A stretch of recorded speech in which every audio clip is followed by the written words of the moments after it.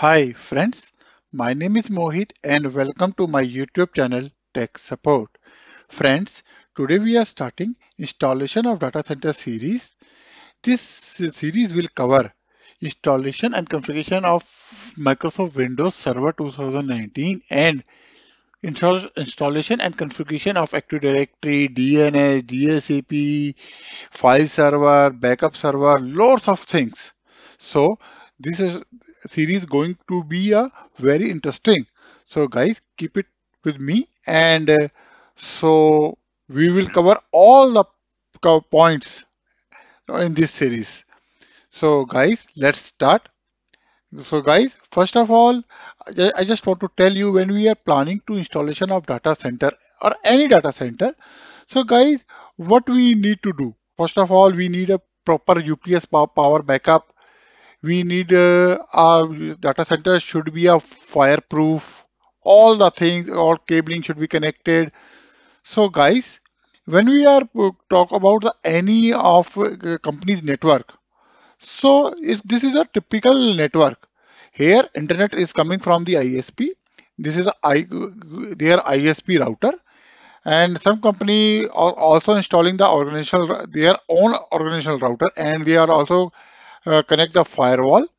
But this firewall should be here or here on this location as per the company policy. Then after that, switch comes and all the devices, even server, personal computer, access point, and printer are connected with the switches. So guys, this is a typically data center structure or any company network structure. We can say that.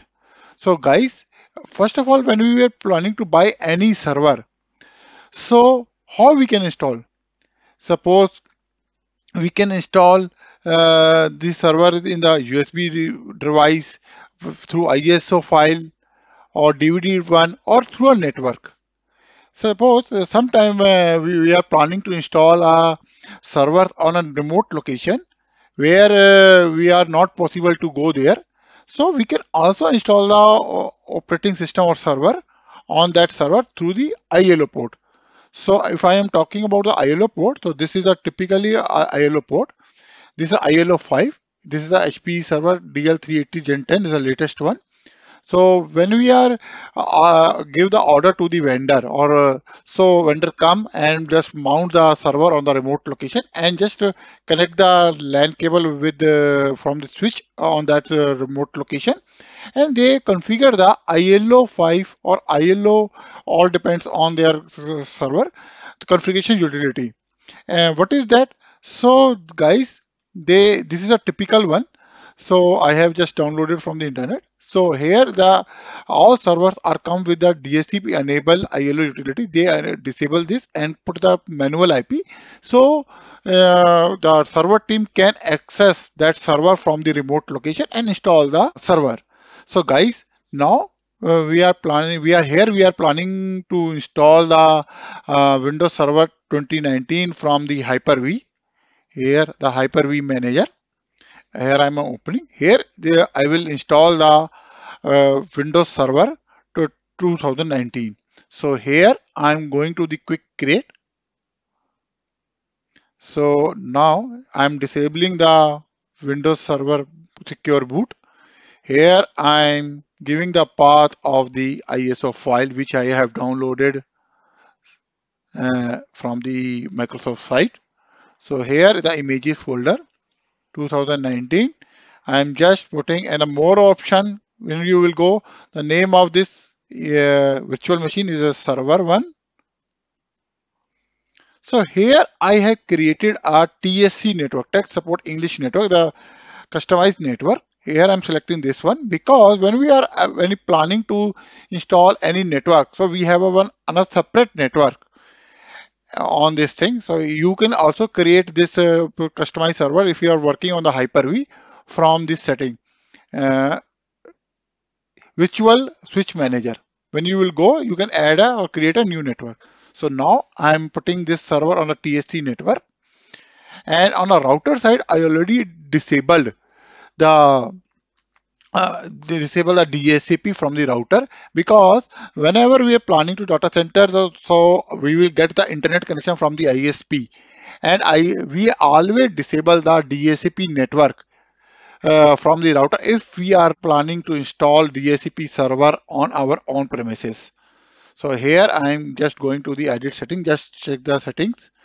So now I am it's a boot from it will this one ISO file, and server VDX, all the settings are looks great, and now it's on our TSC network. I'm clicking on the OK and click on the connect one. Here it's asking me to just click on the start one. Now it will ask me, I hope it will ask me press any key to continue. Yeah, yeah, I continue. Now you can see that the server installation is started. So guys, it will take some time for installation. So now let's go to the options. Now I'm clicking on the next one. Just click on the install now.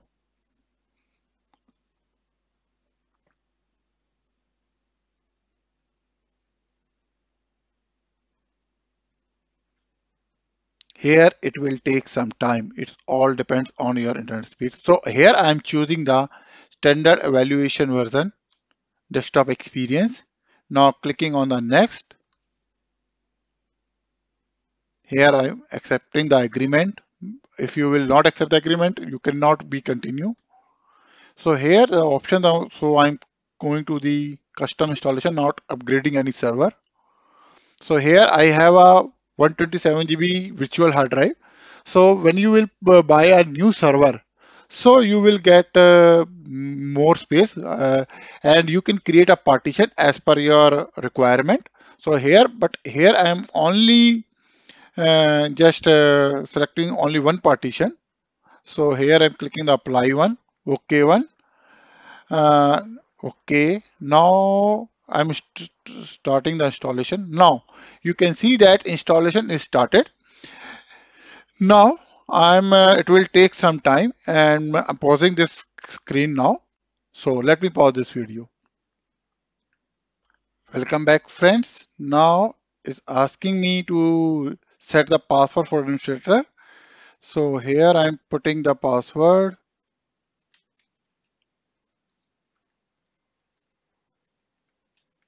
So now I'm clicking on the finish.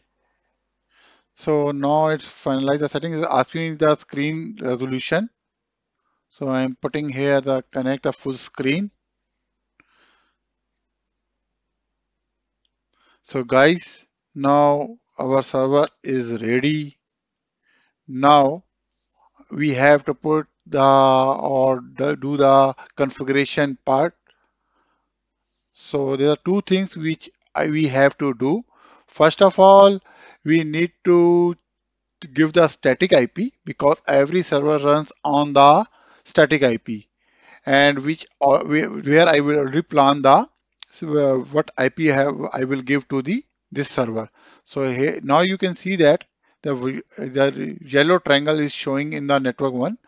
So first of all, we need to give the static IP to this thing, to this server.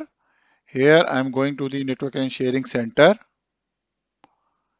going to the Ethernet properties, TCP IP4, go into the properties. Here the IP I will put.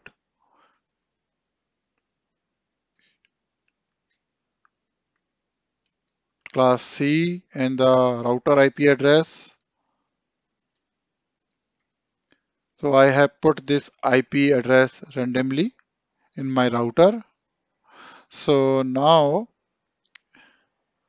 I'm putting the IP of router here, gateway, and I'm also putting this server IP address in the DNS, because I will also configure DNS server in my next videos. So please be with me.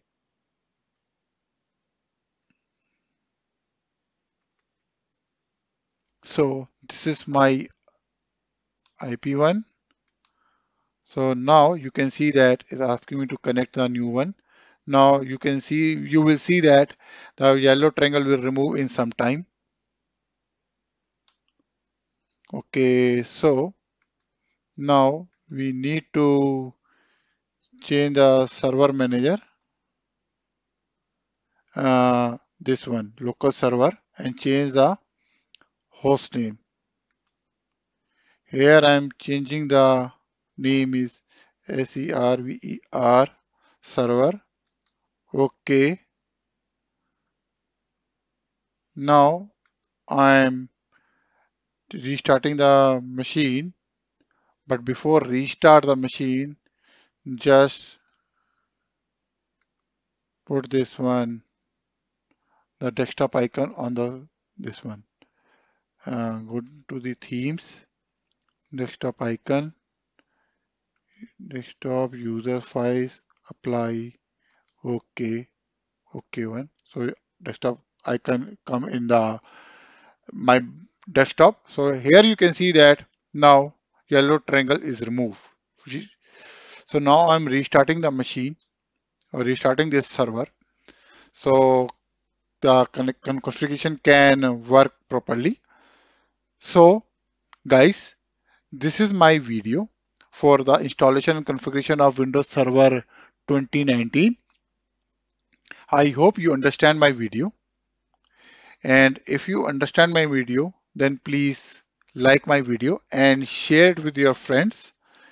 And if you have not subscribed my YouTube channel till now, then please subscribe. Thank you very much for watching this video. Thank you.